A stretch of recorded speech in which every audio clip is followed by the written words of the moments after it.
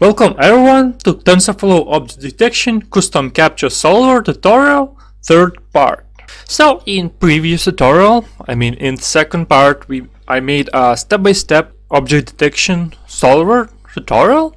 I showed you how to collect a dataset, how to label it, how to configure your files so you could have prepared data for your training. So we started a training, and as I said, you should wait for loss graph to drop really low, and when it stops dropping, just stop your training because it's no use to train it anymore. So in this tutorial I will show you how to export our model, frozen inference graph, and how to use it to detect CAPTCHAs. So in my screen you can see that I opened my TensorBoard where I can see my training graph, how we trained it. It's already stopped here, but as you can see I trained it for about 40,000 steps, 44 actually. And as if you saw my previous video, you remember that I saw to wait for similar graph. So here we have it. As you can see, our training finished and our graph is just perfect. So if we would train it longer, we might see something like going like this, but it's no use to train anymore. It's better to collect more data set and train model again and again, because right now it's simply no use. So we'll use this model.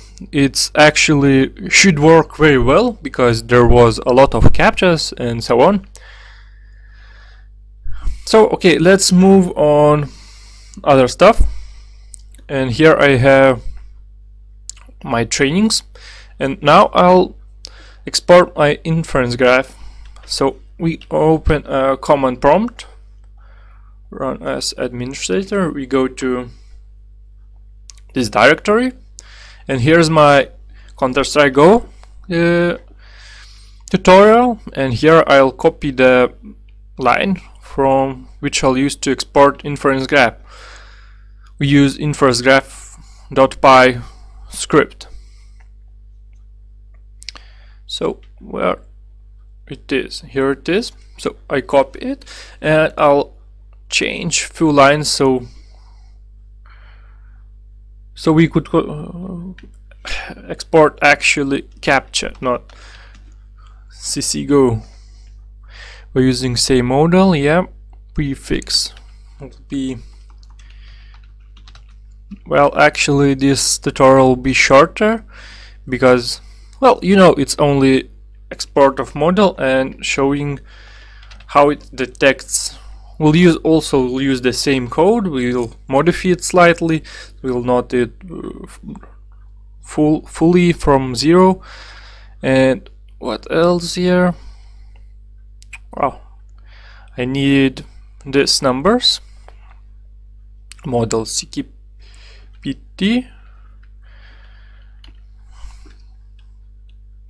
And here it is 42677.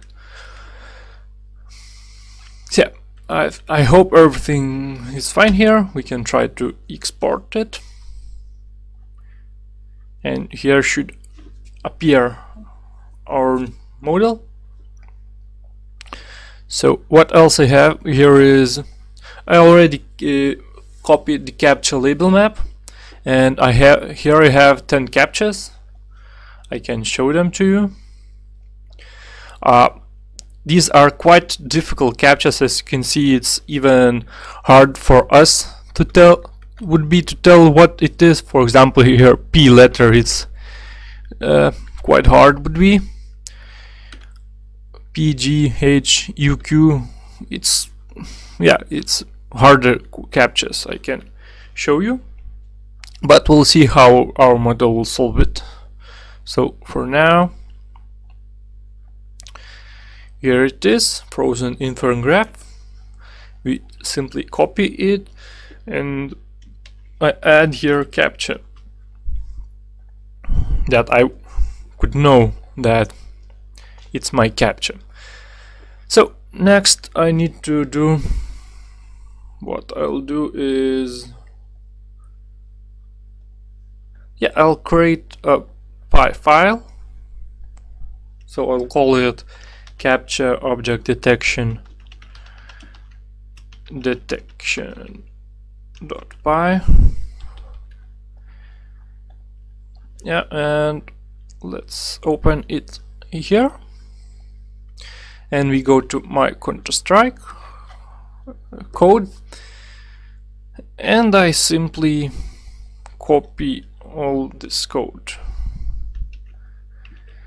Okay, now I'll delete few lines, or for now I'll comment them and later I'll delete them because we don't actually need them.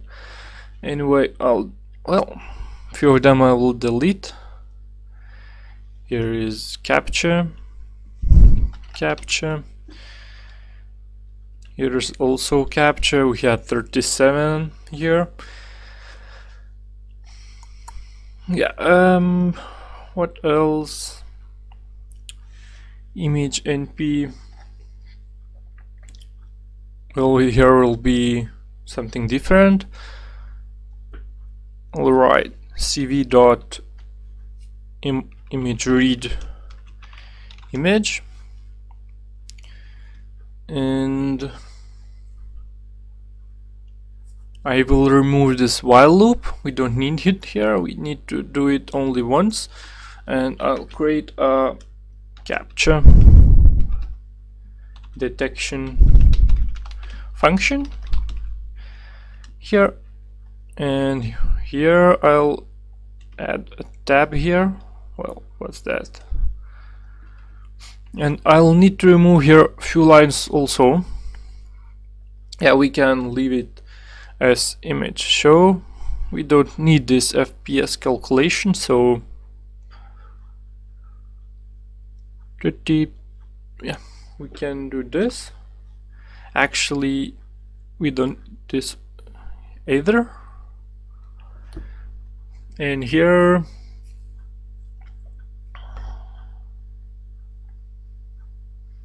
yeah, it's probably it. I'm checking it once again. Yeah, it should be fine here. And now we can write a function and check if it can show us an image. For example, if we would like to first .jpeg CAPTCHA detection, let's run it. There shouldn't be any errors,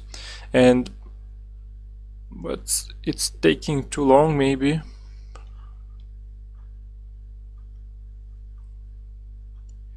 Oh, here's an error. Okay, let's run it again.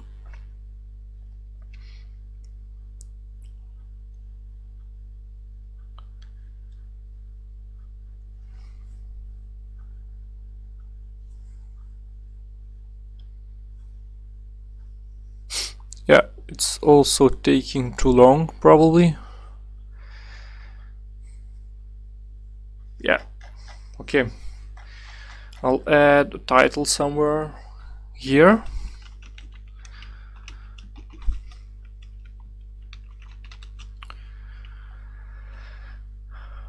I deleted it for some reason, doesn't matter. I can, well, I will not close it for now, but I'll minimize that. And the problem was only here, so maybe it should show it for us right now.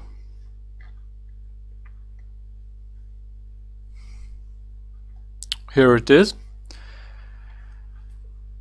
As you can see, we have a quite large data set, so there is PD, F, CT, and they were detected almost 100%, so I'm really glad about that.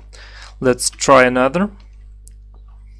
And keep in mind that I'm using this on a CPU because, well, it's not worth to do it on GPU because the initialization takes longer than CPU, and I don't see why we should do that, because we should wait then longer.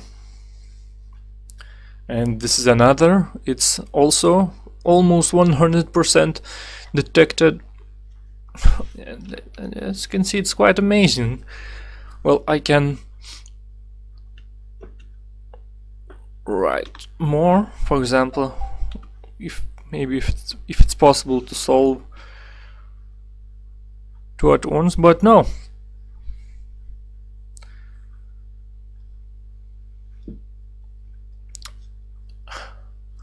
Again 100%, but yeah, I probably could find a few CAPTCHAs which would be solved not in 100%. Give me a second. I go to my file directories I had somewhere.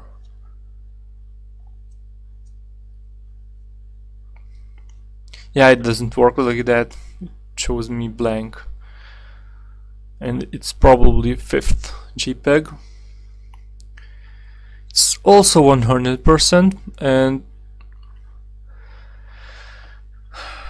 well, I can't show you a problem here with this, why we still need a filter. But yeah, and in the next tutorial I will be showing you about the filter, how to write a detection filter to, if our model detects more letters than we have, what we should do then. But for that we'll talk in next tutorial. As you can see, it's also very good. And I found a few CAPTCHAs that I can show you. There's 11, we'll call it 11, 12 and 13, and let's begin with 11. I'm not sure if it will be bad, but I think so.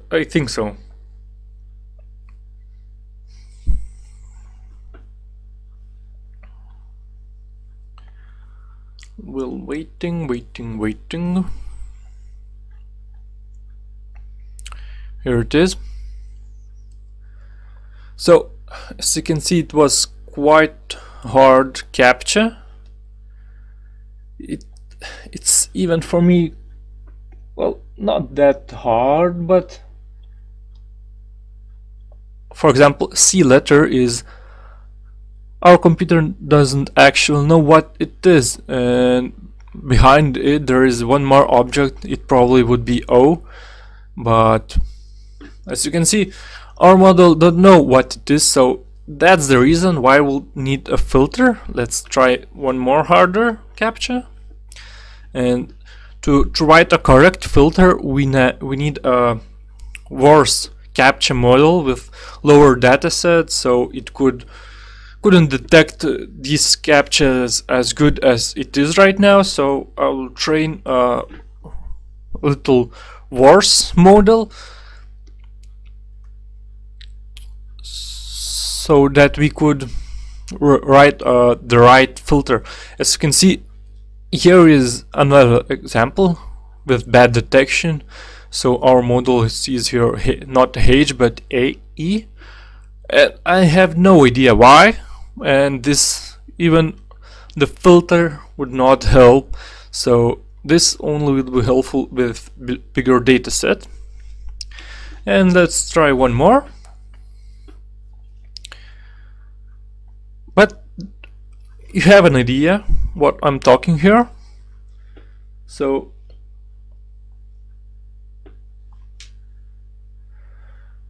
and moreover, as you can see, we are not returning a string already. So we also work on this in the next tutorial.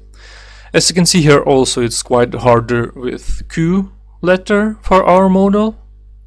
So it would be good even if we could get more of these examples of CAPTCHAs, but yeah, I'll give a time for this, and I'll try to detect to get more CAPTCHAs, which is really hard to detect for our model, and then I'll train again our model from these CAPTCHAs, because it is not good good to take random CAPTCHAs and train a model with it. It's better to take a CAPTCHAs which is hard for our model to break right now, to improve it faster, much faster. So this might be done, for example, by taking some link on the internet and trying to log into somewhere, and where is required a CAPTCHA. So every time we solve CAPTCHA, and if we fail to log in, we know that we didn't solve our CAPTCHA, and let's download it and place it somewhere in our database, so we could later train our model with them. So that's what I'll do in time.